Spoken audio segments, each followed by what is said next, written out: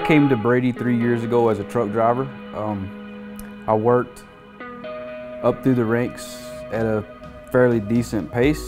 I went from a driver to a driver trainer to a field coordinator, and then to a lead field coordinator, and then up to the ops supervisor here in Odessa.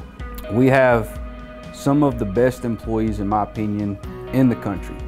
And I really believe that we do everything within our power as far as a management team here to make sure that the guys are treated fairly and to make sure that they are able to make money to take home to their family, because that is the biggest part, I think, of what we're trying to do here at Brady, is everyone to be able to live a decent life and provide for their kids. That's why I joined Brady 3 years ago, and that's why I'm still here.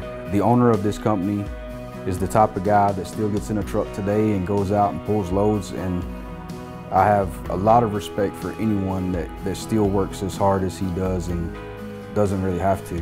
Everyone at this company at one point or another was a truck driver, so they understand what it's like to be out there away from home, away from your family, in a truck, 10 hours a day, driving.